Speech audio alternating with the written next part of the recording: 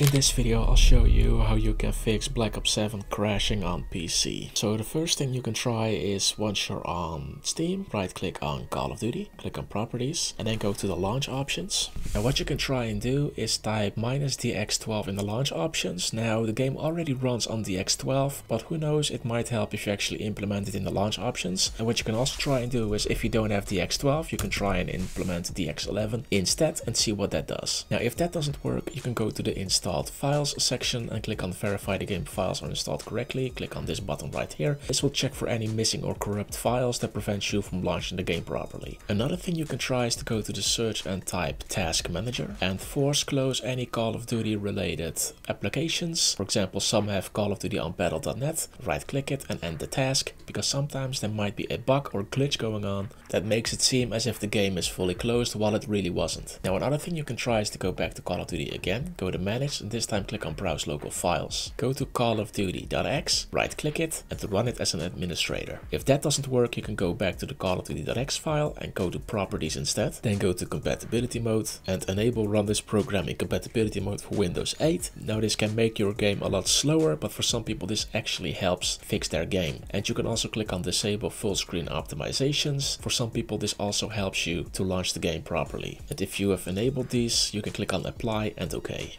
Remaining things you can try is to go to the search on your PC and click on Windows Update to check for any updates that might be available for your PC. And you can do the same for your graphics card. Now I have Nvidia, so I click on Nvidia and I then go to the drivers section and check if there are any updates that I can install. And if none of these work, you can right click on Call of Duty, go to manage and uninstall the game and try and reinstall the game again.